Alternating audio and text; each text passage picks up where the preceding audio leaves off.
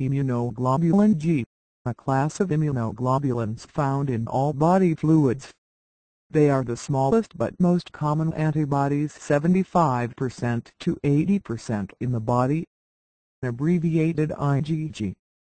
IgG antibodies are very important in fighting bacterial and viral infections. IgG antibodies are the only type of antibody that can cross the placenta in a pregnant woman to help the fetus. Immunoglobulin G, a class of immunoglobulins found in all body fluids. They are the smallest but most common antibodies, 75% to 80% in the body. Abbreviated IgG. IgG antibodies are very important in fighting bacterial and viral infections.